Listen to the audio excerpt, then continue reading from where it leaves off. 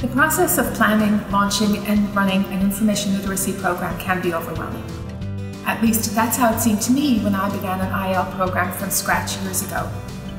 Later, when I worked as an editor at Library Journal, I learned that librarians need no-nonsense, straightforward how-to guides in their work. At Credo, we wrote this handbook with that in mind.